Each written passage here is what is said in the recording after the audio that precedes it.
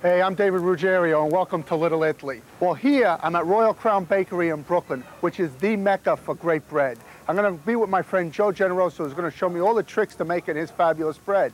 Besides that, I'm going to be doing some great recipes using the bread. So listen, why don't you join me at my Little Italy?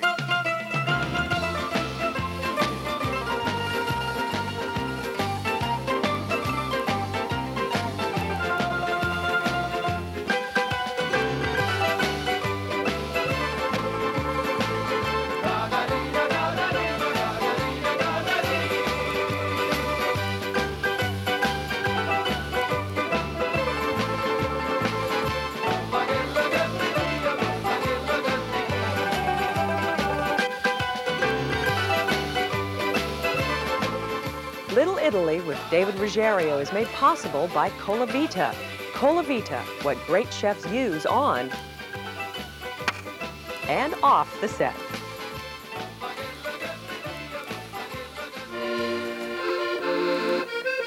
Bread is not just food for the Italian people.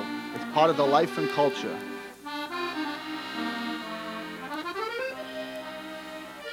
My friend Joe Generoso and his brother Frank make some of the best Italian bread in the country at Royal Crown Bakery on 14th Street in Brooklyn. And while you may be able to imitate their recipe, it's a lot more than just the dough that makes Royal Crown's bread great. Well, here I am. I'm here with Joe. How you doing, Joe? Good, Dave. And Glenn? All right, good to see you. Well, I tell you what, I wish everybody at home could smell, because this smells unbelievable. It just makes you hungry to stand here. You make some of the best bread that I've ever tasted in my life, Joe. Thank you. What's the secret to your bread? The secret is me and Franco. You don't want to tell me what goes in that dough, huh? I don't know, not yet, when I retire. Well, how many kind of breads do you make here? Right now, in the store or altogether? Altogether. Well, we're around, I think, 15 types, 18. Pan de casa is our biggest seller. That's what you're famous for. Right. This is the bread we started with, the pan de casa, 10 years ago. I mean, everybody knows, I mean, anywhere you go, they know the pan de casa from Royal Crown. Joe, tell me from beginning to end how you make the pan de casa, step by step. Put the water in the mixer, let the yeast go in with the sourdough. And you do it in that machine over here? Or? In the whole bar mixer, yes. And we add in the flour, all the rest of the ingredients, and we start letting them mix. As it's mixing, 10-15 minutes, we check the gluten of the flour. If the how much it stretches? How much it stretches. If we feel it needs more mixing time, we give it another 5-10 minutes of mixing time. Then we let it rest, double proof. We slap it, bench it, scale it. Okay, we shape the rolls. A 15-minute proof time. Then we mold it, slice it, and bake it in the oven. And we keep it in the oven a long time, for a low heat for around 2 hours, 2.5 hours. And do you put any steam in with the oven? Yes, when we you do, bake but depends on the bread. Yeah. A sourdough bread doesn't need much steam. If you do use a lot of steam, you're going to get a very hard, cracky crust, which you don't want. Yeah. So every type of bread is a different amount of steam. We have a special steam system here that's constant steam injection through the whole bake, which is certain breads we need it.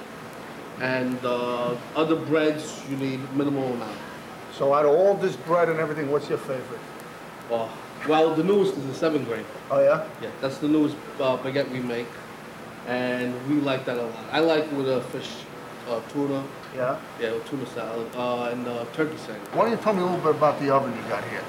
All right, well, the oven's all bricks. Yeah. And it works off of coal and wood. And what we do here is, when we bake, when we're preparing our bread mix, we start firing up the oven, where we add in all the coal that we keep in the bin here. Yeah.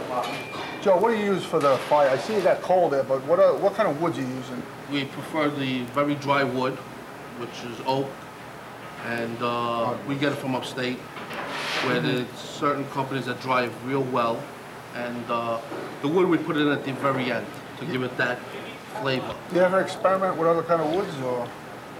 Well, no, not really. We tried, like some neighborhood guys chop down their trees and they bring it here, but we tried it once, it doesn't work.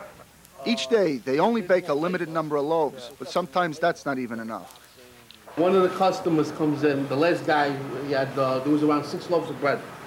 He goes, I'll take all 6, because he had to go to Jersey. Yeah. So the guy in back of he goes, could you leave me 2, because I promised this guy was going to bring them back. He goes, no, they're all mine. Now this is husband and wife, both of them, 2 couples. So he goes, no. He goes, come on, I'll give you whatever you want. He goes, hey, what do you think, with money you could buy me? He goes, I don't want it, this is my bread. I have a big party. He goes, how about 1 bread? Could you leave me 1 bread? Because I promised this guy was going to take it to him. He goes, no, and leave me alone. He turns back, the guy turns him around, decks him right out. All of a sudden, the wives are scratching themselves, and one of the ladies going like this in Italian. She says, I told you I had a bad dream tonight. I told you let's not leave the house. And that's it. Then the day went on. All over a loaf of bread. Did I tell you it's good or what? Yeah.